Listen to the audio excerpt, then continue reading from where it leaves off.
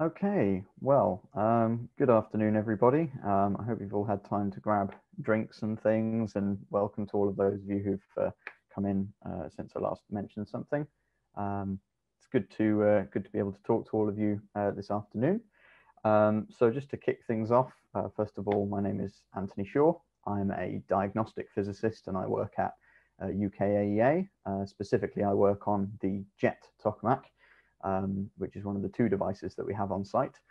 And my aim today really is to tell you just a little bit about the kind of diagnostic work that we do on these kinds of machines and how that sort of thing actually happens with such difficult conditions, how we actually go about measuring things in very, very harsh conditions.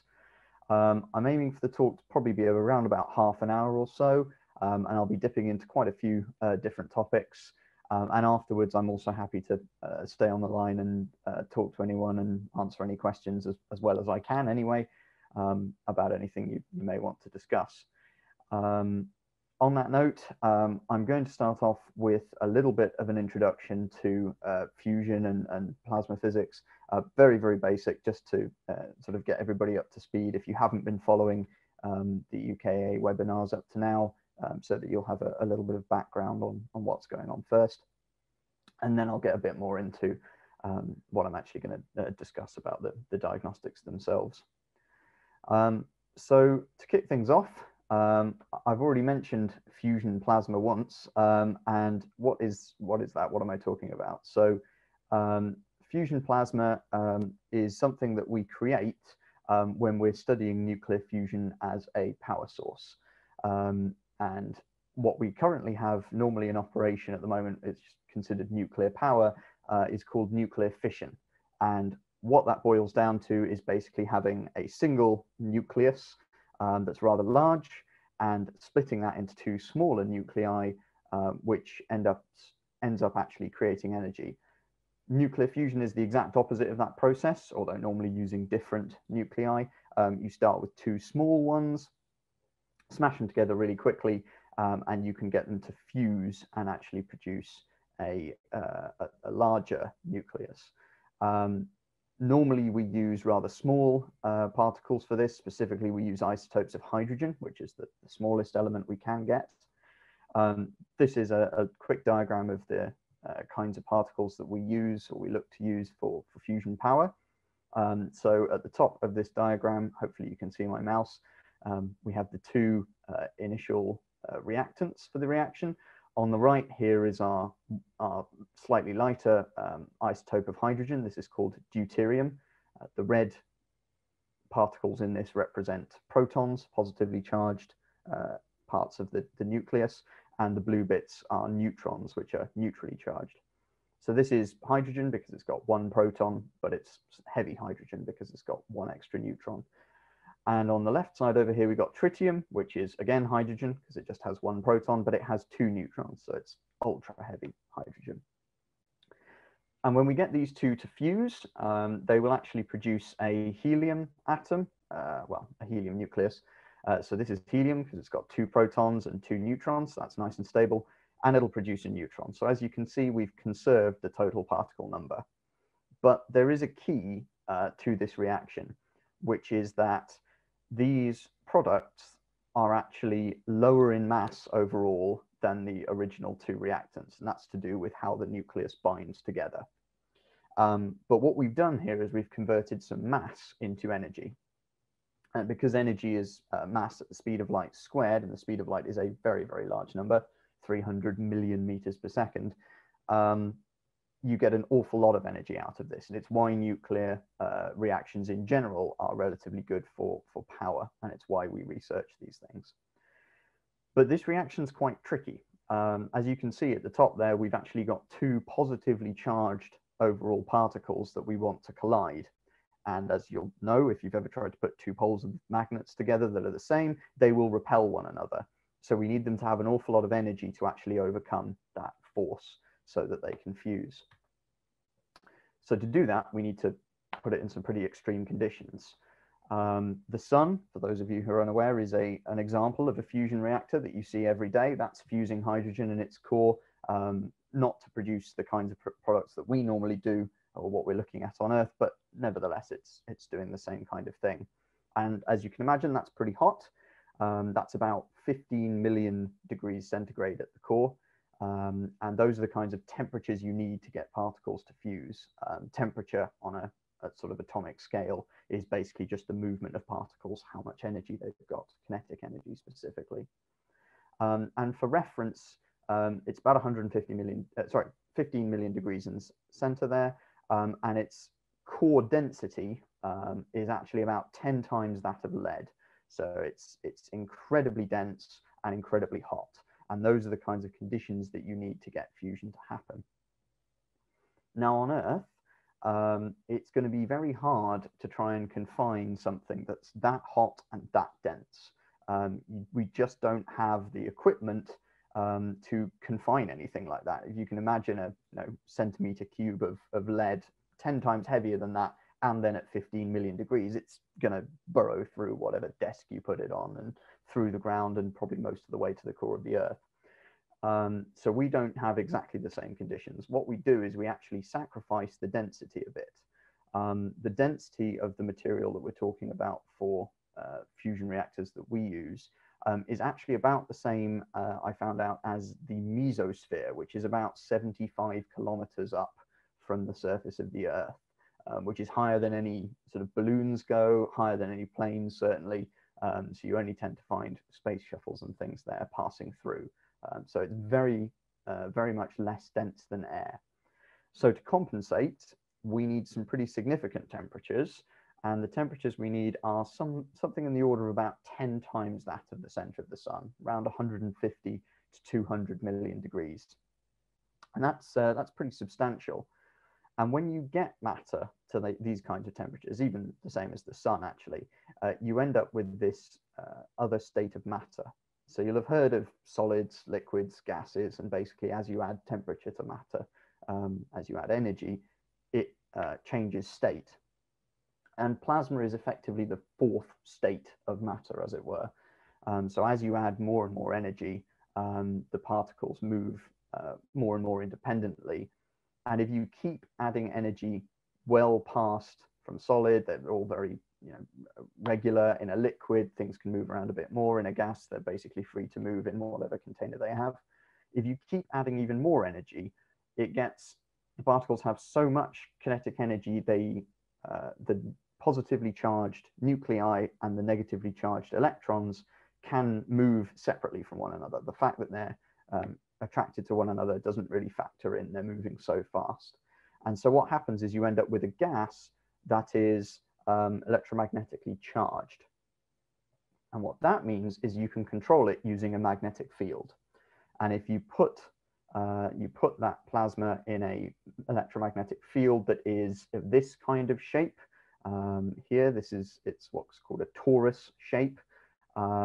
You can actually confine particles in a sort of magnetic bottle. And that's what we do at UKAEA. As I say, we have two machines. I'll be talking, the one I have most experience on is called JET, the Joint European Torus. And this is an image of the inside of the machine. For reference, a human standing in the bottom will probably come up to around about here on the machine. So it is pretty substantial piece of scientific kit. But that's what we need to measure. So we're looking at trying to measure something that's, about 10,000 times more rarefied than air and at 200 million degrees inside this chamber. And that's pretty tricky. There are a number of reasons, though, that we do need to measure this and understand it. There are three major roles of diagnostics on a machine like this. The first one is control. So it's a little bit like your speedometers and your rev counter in the car. If you don't have an idea of what it's all doing, you're not going to be able to control what it is doing. So we have to have an understanding for that reason. The second one is protection. It's a rather expensive piece of scientific equipment. We don't really want to be doing too much damage to it. And if you're anything like me, your dash might look a bit more like this. But what this is doing is it's telling you, look, there's some kind of issue or something you need to pay attention to, relax a little bit, maybe with your driving, that kind of thing. And the same is true with these kinds of plasmas. You need to pay attention to anything that could cause you difficulty. And the final diagnostic role is the one that's most commonly thought of, which is experimentation.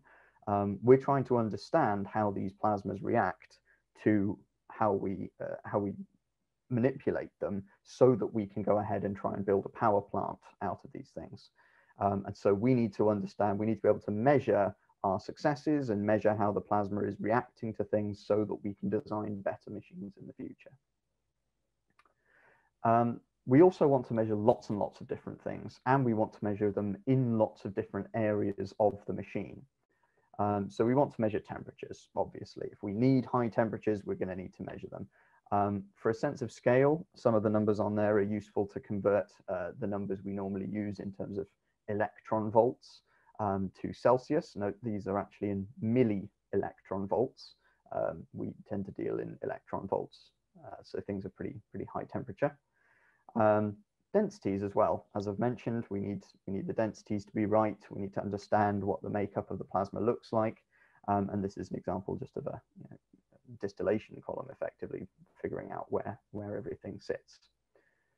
Magnetic fields, we've got an awful lot of those inside the machine, some of which we create and some of which are created by the plasma as it's moving around. We've got lots of charged particles that create their own magnetic fields.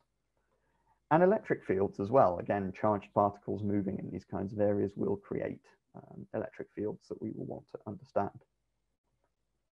And finally, radiation. And this can be in lots of different forms. So this can be in form of light waves or particles that can come off the plasma. And just a note, later I'll talk about what I mean by radiation and particles. But this is going to be quite difficult. I've already mentioned a little bit about the kinds of conditions we have, but it's going to be difficult because of the temperatures involved. We can't exactly stick a thermometer inside. It's not going to react particularly well to those kinds of temperatures. Magnetic fields, the fields we're talking about are pretty substantial, on the order of the same as sort of the center of an MRI machine. And in case you haven't seen what happens when you leave things in the room with an MRI machine, things like this can happen and do seem to crop up on the internet with a fairly regular basis. Radiation is also a difficulty, a concern. Lots of the equipment that we use to measure this is quite delicate and we don't want it to get damaged by these kind of radiation fields. This is an example just on the left there of what happens to glass in a particular radiation field. So the sort of clear glass here on the left is before being incident with a lot of radiation, and then on the right is this much darker blue, which has been caused by exposure. And finally, a vacuum. Before we add our fuel to the inside of this chamber in jet, we actually have a vacuum that's about the same as that of the International Space Station in terms of space. So it's what's called an ultra-high vacuum. And that means we can add a very, very small amount of plasma in there and still control it, but it makes measuring things, again, more difficult because you can't just put gas in and check things out. So there are two main ways that we can probe a plasma. And the first one is passively. So we can try and detect any particles, any radiation, any electromagnetic fields that are just given off by the plasma under normal operation. And the second thing we can do is actively diagnose. So we can inject particles, we can inject radiation, we can inject electromagnetic fields and see how the plasma actually reacts to those new circumstances. And by doing that, infer some things about the plasma itself. A quick note on the terminology, as I mentioned, I'll be using the terms radiation a fair amount. If I do use that, I might try and be explicit with it. But if I do use it, I will mean electromagnetic radiation. So this is effectively light waves. And that can be all the way from radio waves here on the right, all the way up to sort of gamma rays, X-rays. And here in the middle is your sort of visible spectrum of light. You can go ultraviolet or infrared either side. If I talk about particles, that will be when I talk about more substantial things. So the neutron, for example, that I mentioned in the fusion reaction earlier on, that particle comes out at about 17% the speed of light. So that's a very high energy, but it's a particle. It's not an electromagnetic wave. And also things like alpha and beta particles, which you may have come across if you've done sort of GCSE physics, that kind of thing, which are other types of sort of particles and sometimes referred to as radiation. But I'm going to try and keep to my distinction as best I can. So what I'm really going to do is go through an example of some of these types of diagnostics. And to begin with, from the passive side, we do have cameras on the machine. I've mentioned, of course, that we've got a vacuum and it's all very tricky. You've got to keep a vacuum chamber there. But just having a vacuum chamber doesn't mean you can't put windows on it. And that's what we do. We just have very nice, thick, chunky windows that are going to be happy with having the vacuum on one side of them. And then you can just sit a camera on the other side of them. They can have various views. They can look at the whole machine as far as possible, or very narrow views depending on what we're trying to do with them. This is an example of quite a nice image of just the inside of JET when it's actually operating. I will point out that this is actually a real color image.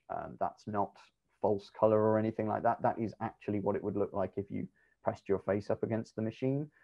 This lovely sort of purpley reddish color is actually just coming from hydrogen around the outside of the machine. I'll talk a little bit about that later, actually. And we can look at different wavelength ranges. And when I say wavelength, wavelength basically means color, effectively, but it means it can expand outside the region of visible light. So we normally use the term wavelength. But we can use that to look in, for example, the infrared. We can look in the ultraviolet, and these can tell us different things about the plasma. For example, here on the right, this is a superimposed image with some temperature measurements that we've got from some cameras that work in the infrared. And you can see on the edge here, on the inside of the machine, things are getting pretty hot, sort of near about 1,000 degrees on the metals on the inside of the machine. This is when the plasma's nearly touching it. And so we can use that for protection. But the cameras do get used for all sorts of things. We have operations cameras that are used for control, protection cameras, and experimentation cameras as well. So that covers the whole gamut of different things we would want to do with diagnostics. And they're just normal looking cameras really most of the time, although they do tend to have optics that are designed to be able to deal with the radiation environments, as well as actually having some pretty significant error checking memory and multiple memory banks, again, to deal with the kind of harsh environments inside the machine hall. And you can get an awful lot of different information from this. You can try to follow different impurities, you can understand densities, temperatures, as well as watching out for wall components before they get too hot and melt, which is always a useful thing to have. Another example is called spectroscopy as a passive diagnostic, and this is in many ways similar to cameras. What you're doing again is measuring the electromagnetic radiation coming from the plasma, measuring the color and the intensity of it. And there are lots and lots of different processes that happen inside a fusion plasma with charged particles moving around that produce electromagnetic radiation across the whole spectrum. And you can use these to infer everything from the density of the plasma within your line of sight to temperatures, and you can even do some clever things to understand electromagnetic fields with this light as well. I can talk about that a little bit if people are interested, if they ask questions about that later. But this is an example just of a 2D slice of JET. Here, so this sort of gray background here is the sort of the physical machine, and inside this red area is where you would normally have plasma inside the chamber. And these green lines of sight and these purple ones as well are just multiple different telescopes basically that look into the plasma, and you take the light coming off from that and you can analyze it very carefully to give you all of these bits of information from it. Just to give you an example of the kind of setup that you need to actually do the measurements, This is an example from a sort of top-down view of the machine. If this is the jet vessel over here on the right, we've got this very, very long, it's basically just a metal tube effectively that's supported in midair over here. And it goes through our very large biological shield, which is about 3 meters of reinforced concrete, which protects people outside from those high energy neutrons I mentioned earlier. And then all of our measuring equipment is just outside that. And that's how we can actually do our analysis. Another example of a passive diagnostic is neutron monitors. So these neutrons come spraying out from the machine in all directions. And you can learn an awful lot about it by understanding where those are coming from. And the simplest way of doing this is having containers of material which can be affected as neutrons strike it. It will either create a little bit of light, or you'll see some other kind of reaction, and you can measure those reactions very easily. So you know when it's been hit by some neutrons. And then you can literally just count how many instances you have, and by putting the monitors around the machine, you can figure out where they're coming from as well. So this is an example of one of the neutron monitors. This is actually, these are actually fission containers. So some of you may recognize the notation here for uranium-238 and uranium-235, which are actually quite fissile elements. And the idea of these is that when they get hit by a neutron, you actually get a nuclear fission reaction. So similar to what you'd get in a fission power plant, although these are optimized not to perform a chain reaction. You just get individual fission reactions that you can more easily measure. And you can count those fission reactions, and then you've got an idea of how many neutrons. For scale, these things are about 1.5 meters tall. They've got the weight on them. That's not the weight of just the uranium. That's the weight of the uranium and the rather large amount of lead shielding on the outside of them, actually. So they are pretty big pieces of kit, 490 and 220 kilos, respectively. And from this, we can understand things like the reaction rate of the plasma. We're looking to try and produce neutrons effectively. And this is another example of some neutron monitors. These are basically cameras. So these are all lines of sight into the vessel. And you have a material just before your camera that causes a small amount of light to be created when it's hit by a neutron. And then you capture those with the camera, and you've got a nice measure of how many neutrons you've got for each line of sight. And you can do that vertically and horizontally, and you can produce a kind of a full map of what the machine looks like in terms of neutrons this way. Moving on to some of the active diagnostics. So this is now when we're interfering with the plasma. We start with interferometry, and this is one of the more sort of straightforward to explain, certainly in hand wavy terms anyway. Basically, you fire lasers through the plasma. This is an example actually of one of the starting lasers that we have. It doesn't really do it justice. This is a laser that basically takes up an entire room to actually produce before it gets fired through the plasma itself. But what we do is we basically measure how long it takes to go through the plasma and compare that to the normal speed of light in a vacuum. And it's slowed down by particles in its way, and it will be slowed down more if there are more particles in its way. Unfortunately, I've just realized you can't see the lines of sight too well here. I think I can grab a quick pen and just show you. We've sort of got some vertical ones here and some horizontal ones coming out from here as well. And by doing that, we can get an idea of how many particles there are in these directions. The key thing about this kind of measurement is that we can do this incredibly quickly. We can do this so fast that even on the timescales of plasma, where particles are moving at decent percentages of the speed of light, we can understand the density fast enough to do real-time control of the density using this diagnostic. You can also see it's a pretty substantial piece of equipment. This is a single diagnostic on jet, and this is a person here. These are actually train tracks that are used to allow this whole diagnostic to be removed and then moved back into where the machine is. It's an enormous piece of equipment. And it gives you an idea. When we talk about a diagnostic and you say, oh, it's a temperature measurer, you get this image of a little mercury thermometer. It's not quite like that. It's a bit larger. Other active diagnostics, you can use things like scattering. So this is another, basically firing another laser into the plasma. But this works in a slightly different way. The idea is that the laser will hit a particle and it will scatter off in some direction, probably all directions. But some of those will be scattered towards our collection optics. I'll run through briefly how this one travels. We have a laser in the roof lab actually, that gets created here and fired down in towards the machine, where it hits a little mirror and then gets sent horizontally into jet. When it's inside the machine, it will hit some of our plasma particles and it'll be scattered in multiple directions. Some of them will be scattered in towards our collection optics up here, where we have a mirror, and then fired finally onto our fibers in the wall. Each fiber therefore represents a certain physical point inside the machine, and we can build up a map basically of where those particles are.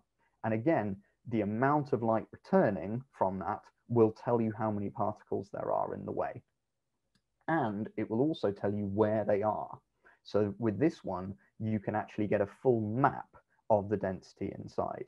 And you can actually do some other clever stuff with the light that's come back to give you things like the temperature, for example, from the Doppler effect, which is something you may be familiar with. Again, I'm happy to talk about it later if people are interested.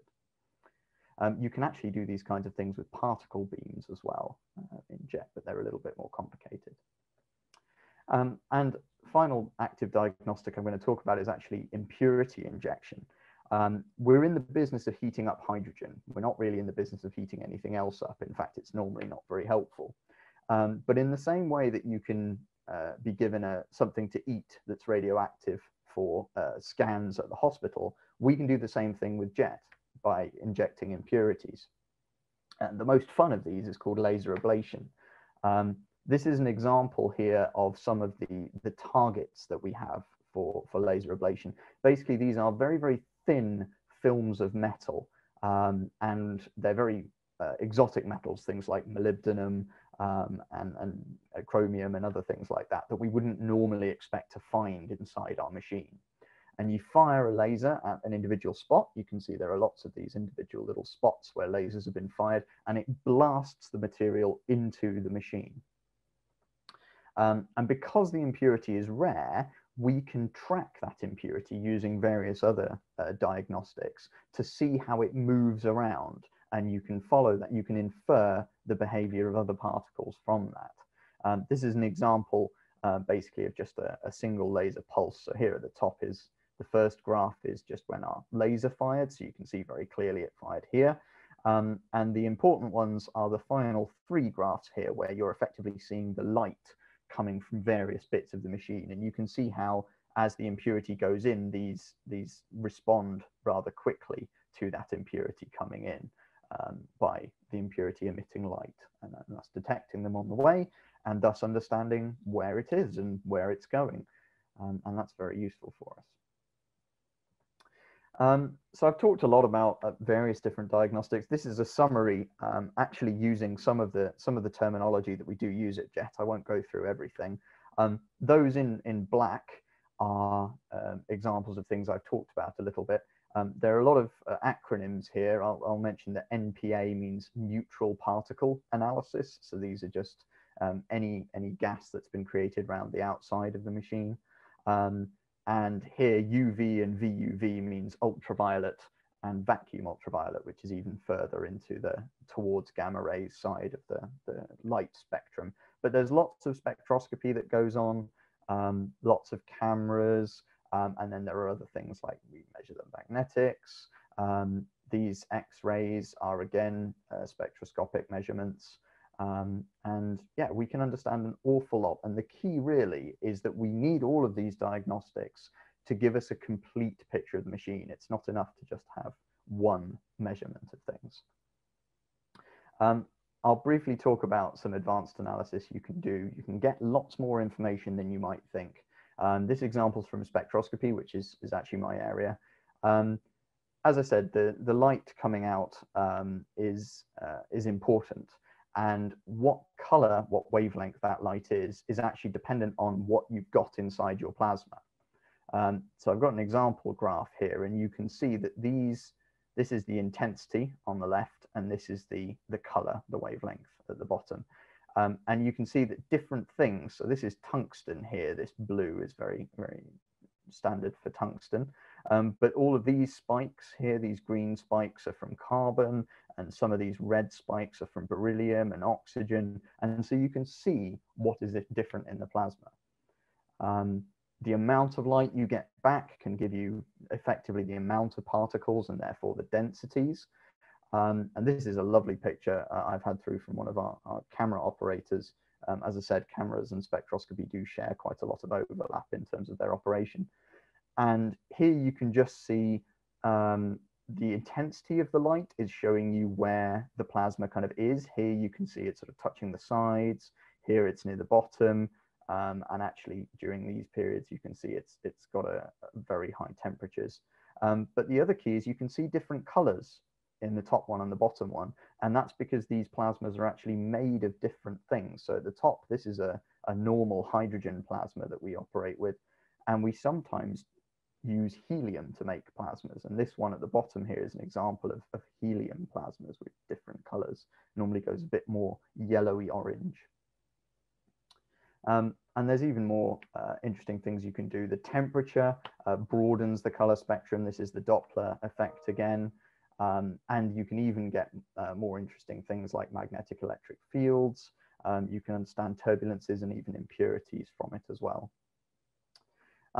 So what I'll leave you with is really the point that you need all of these things to understand what's going on. This is an example of a sort of summary plot of a single jet experiment we call a pulse, and running you through what's going on here. These first two graphs here are basically just telling you kind of whether you have, how much plasma you have in the first place. These both go negative. It's a little bit weird, but that's just to do with how we define things on jet. Basically, the plasma is always going backwards. And so this tells you how much plasma there is to a certain extent. This is telling you how much magnetic field there is. Then this graph is an example of one of our control graphs. So this is how much power we're putting in, and from various different systems into the machine. You can see at 47.5 seconds, we put in an awful lot of power to the machine. That responds in this graph in the top right here with lots of neutrons being produced. As you can see, once we stick the power on, we get lots of neutrons coming out.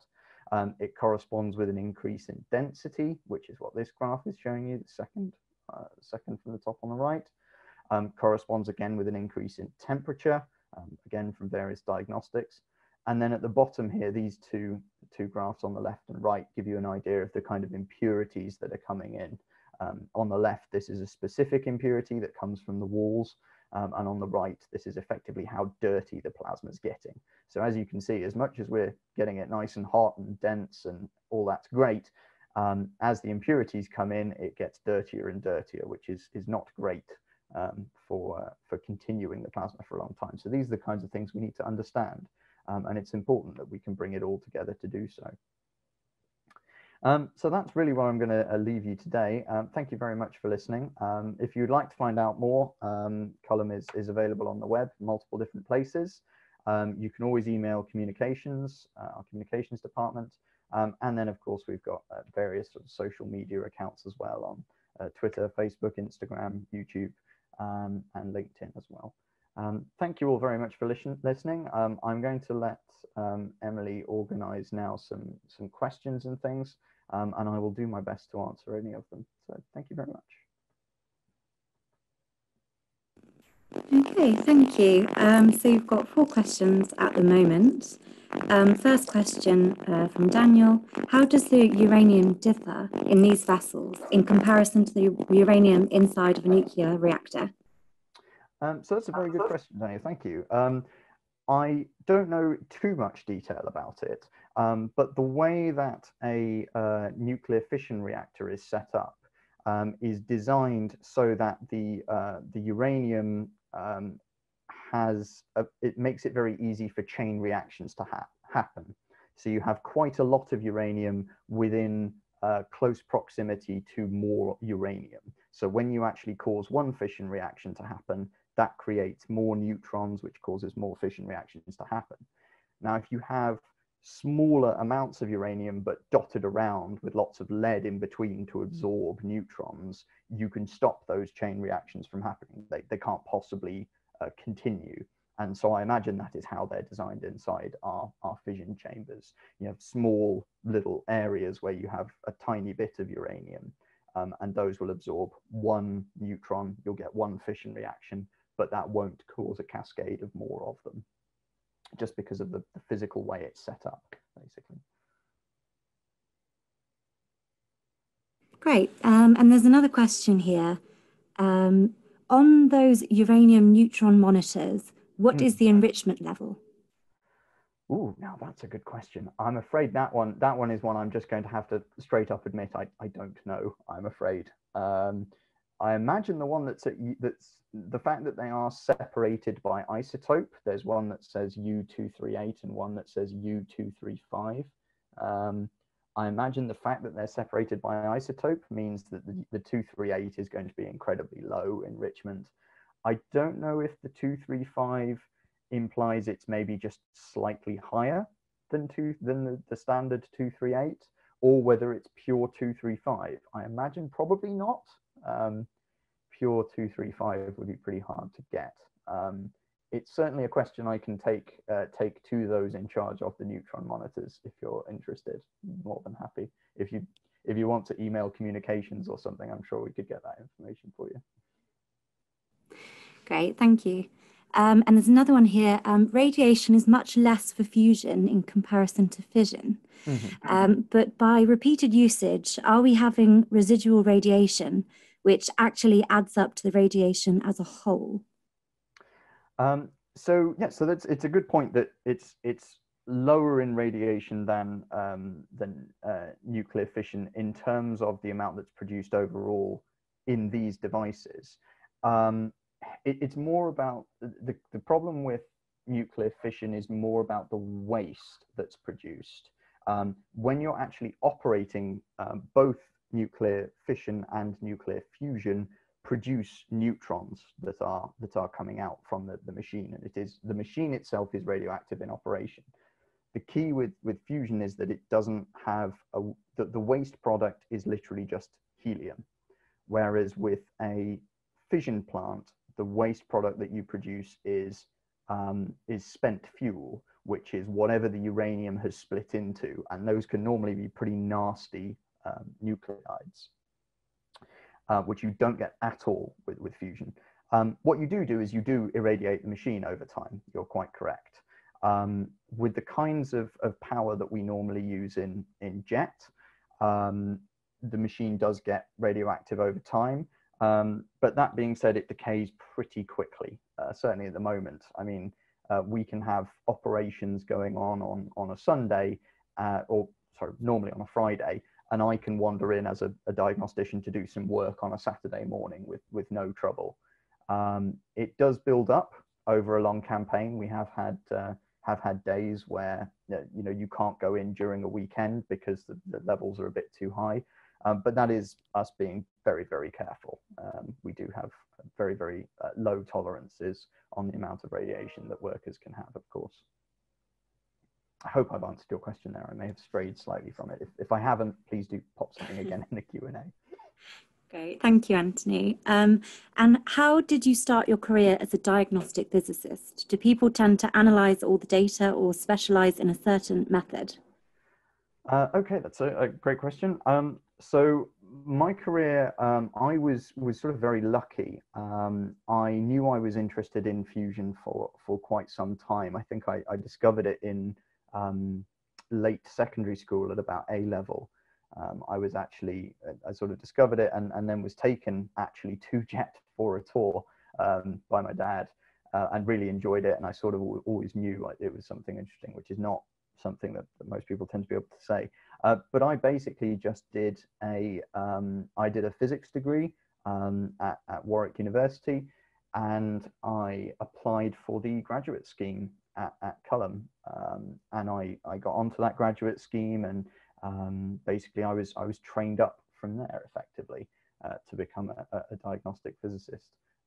Just to promote that, actually, that graduate scheme is still going on, and we do take people every year. I don't know when the applications will open for next year. It'll be for September the next year, but just worth mentioning that. The second part of your question was about analyzing data, and I think I can see it here. Yeah, analyzing all data or specializing in certain methods. There's a huge amount of data that's produced from this. We run an experiment about every 20 minutes on a normal operation day, and that experiment will produce something on the order of 50 gigabytes of raw data, and that's before anything's been analyzed. So we can't possibly all analyze it in full detail. So yeah, people do normally have certain things they specialize in, and personally, as responsible officer for a particular diagnostic, my job is to make sure that all that data is available and understandable, and then perhaps to have one or two methods that I'm particularly interested in, particular things that I can get out of my diagnostic. And there are entire other research groups who are interested in another particular type of thing that you can get out of that diagnostic. And normally they will put lots of different diagnostics together to get a more holistic approach to it. But a very interesting question, thank you. Great. And we've got another one here saying, how long do you need to run the machine to get enough useful information? Oh, again, some very good questions here, very interesting stuff. So because of computers, you can actually run fusion machines for a very, very short time and still get some useful information. Now, it does depend on what you're trying to do. Obviously, we're trying to build a fusion power plant in the future. And for a power plant, you want it to be running for really long periods of time. And so some of the information that you need, you can only get by running machines for a long time. By long time, I mean days at a time is what we're aiming for a power plant. But that doesn't mean that the smaller behavior of a plasma can't be analyzed in a shorter time. So I mentioned we've got two devices on site. One is called JET, one is called MAST, and MAST is the mega amp spherical tokamak. Now, MAST is currently undergoing an upgrade, and its previous pulse time, its experimentation time, was about ½ a second. But that's still very, very useful. There's still a huge amount of stuff we can do with that.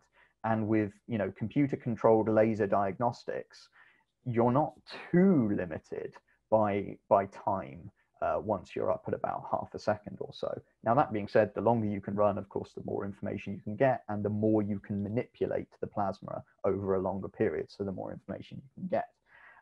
As I said, it's currently undergoing an upgrade, which will actually increase its pulse time to about 5 seconds or so, which is great for the diagnostics that are already set up for really fast time capture. So they'll be getting loads more data. JET plasmas last about 40 seconds or so on average, is the whole pulse length. And as we scale up to build bigger and bigger machines, the next one that's being built in the south of France, called ITER, will be running for on the order of minutes to get data for future things. Great. There's a question here from George saying, in a fission reactor, once the reaction starts, it becomes self-sustaining by controlling the chain reaction. Is there a kind of self-sustaining fusion chain reaction, or do you need to feed the reaction to keep the reactor running? That is an excellent question. There is effectively a self-sustaining way of looking at the fusion reaction, but it's a slightly different sort of way of becoming self-sustaining, and it's actually not essential for fusion. I'll try and explain. Basically, for fission reactions to happen, you need a neutron moving, a particular particle moving at a particular speed to actually initiate these reactions. So to become self-sustaining, you need to produce lots of those neutrons so that you can keep the reaction going. With fusion, the only conditions that we need to keep the thing going are a decent temperature and a decent density, and keeping that going for a good time. So there is a way it can become self-sustaining, which is producing its own heat to keep itself hot rather than us having to heat it all the time. But it's not essential for a fusion power plant. Granted, it's useful because the fewer, if you don't have to have tons of heating systems running, A, you're not wasting energy on that, and B, if they fail, you don't, if you can turn them all off and just let the machine keep going, that would be really useful. The way that self-sustaining thing can happen is that basically looking at the fusion reaction, if I go back to my second slide, we talked a lot about this neutron. This is the neutron that comes out is actually how we would capture the energy and siphon it off to produce power. But this helium does hang around inside the reaction, inside the reactor, because it's magnetically charged, so it starts following the magnetic field. And if you're producing enough fusion reactions, these helium particles produced do have extra energy that's come from the fusion reaction. And so that extra energy can be used, will effectively heat the plasma up. And so instead of us having to add heat, it will heat itself. We tend to refer to that as ignition in fusion circles. It's something we suspect ITER may well achieve the conditions for. We're not sure. Because there's a lot about ITER that's unsure at this moment in terms of the physics. But it's very interesting. If you are interested, please do look up fusion ignition, and you'll get a lot of information there. But yeah, very interesting question. Thank you. Great. We've got another one here saying, does the plasma need to move in a particular direction, or does it not matter? So in terms of the plasma in a tokamak, the only key really is that it moves in one direction rather than sort of alternating. Basically, it will sort of spin round the central column in either one direction or the other, and that is driven entirely by which direction we force it when we start the whole machine up. You could sort of imagine if you try to spin it one way and then force particles moving at sort of decent percentages of the speed of light to all of a sudden go the other direction, that might be quite tricky. Although that being said, I have been told it's been done in jet before. I don't understand in my mind how that could happen, but apparently it has been done. So it's very interesting as a thought experiment. But yeah, I'm afraid that's sort of the limit of my knowledge on that bit. Great, thank you. Christos here is asking, will the slides be made available after the talk, which they will be. I'll be uploading them on YouTube and sharing them on social media.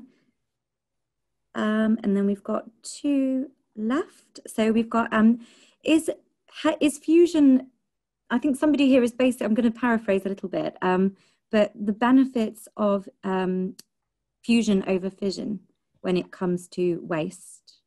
Okay, yeah, so it's a good question about waste. The advantage that fusion has over fission is basically, it's sort of twofold. The first one is that it doesn't have the potential for it doesn't have the potential for chain reactions to continue unchecked and cause issues, like nuclear meltdowns and things like that. That being said, I don't work for nuclear fission, but nuclear fission reactors nowadays are built in particular ways that do make that kind of thing, a chain nuclear reaction spiraling out of control not possible. It doesn't mean it can't melt still, but it can't cause a nuclear explosion or something like that. But the main advantage that fusion has is that when you use nuclear fission, your fuel is something like uranium-235. And when you have a reaction, the resulting products are two quite high mass particles, two high mass nuclei. And they, by pure chance, may well be quite high radioactivity nuclei. It depends exactly what it splits into, but some of those products are very radioactive.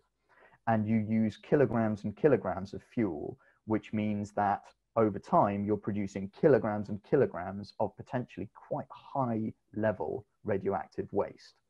With fusion, the only output that you get from the basic reaction is helium. And helium is perfectly normal. In fact, it would be useful to have more helium. We're sort of running out of it because it escapes the Earth's gravity. Not that we'll produce sufficient helium to solve that problem, I'm afraid, but the point is it's not a bad thing to have. As I said earlier, you do irradiate your machine over time, so your machine becomes radioactive and you have to deal with that as a waste product. But even then, you only get your machine to, according to the simulations that I've talked to people about at this stage anyway, even in a fusion power plant, you only end up with the machine being what we would call low level radioactive waste. So you wouldn't be producing even medium to high level radioactive waste. And even then it's just your machine components, not something that's going in and coming out in kilograms day by day. Great. Right, we've only got one last question. And I think this person's basically asking if we can clarify. I think I can read it here. I don't know if it's okay. screen share, Great. but Anup's asking about energy or heat basically means movement of particles. Are we balancing the temperature with the high-powered magnets and making the particles move and trying to emulate the movement of particles which is happening in the sun? Just to explain a little bit about the machine that I sort of may have glossed over a little bit in the early slides. The magnetic field is really there to confine the particles, to make sure that they don't leave that magnetic field and hit the machine. When we're operating jet, we have about 5 grams or so of fuel in there at any one time, and the structure is about 1,000 tons of metal. So if those particles come out, they're going to hit that metal and immediately cool down. And that's no good. We need to keep it really, really hot. So the magnetic fields are there just to keep it in place. And then we actually heat it up with various other methods. So if I go to my final slide, actually, this graph here, if I go enlarge, this graph here is showing the various different heating methods that we use to actually heat the plasma up. I won't go into detail. A lot of information is on the website and things like that, and actually probably in some other talks, in fact, that I would recommend you watch if you're interested. They'll be on YouTube. But these are the various heating methods that we use. This graph above it is showing you the magnetic field, and then this graph is showing you where we're doing the heating. So these are the neutral beams coming on. This is some of our wave heating, and we use those to get things up to temperature. Pretty significant as well. This is nigh on 30 million watts worth of power going into 5 grams of material. That's an awful lot of power going into that material. Something like, that's like 40,000 horsepower or something, if I use a weird unit, but just to give you a sense of scale. Oh, and just before I leave, I notice we've got temperatures expected in a fusion reactor in full operation. So yeah, we'd be looking at something like what I mentioned at the start, which is on the order of 10 times the core of the sun. So about 150 to 200 million degrees is the kind of temperature that we're looking at for individual particles. So they've got an awful lot of energy, which is what they need to overcome that electrostatic repulsion from the 2 particles. Great. I think that is our Q&A section done. If you do have further questions or anything like that, as I said at the end of the talk, please do email our communications group. And if it's a question for me, I'm sure they'll be happy to pass it on to me. But thank you all very much for listening along. I hope you've enjoyed it. And I don't know if Emily has anything further that she needs to mention. No, that's perfect. Thank you, Anthony. All right. Well, thank you all very much.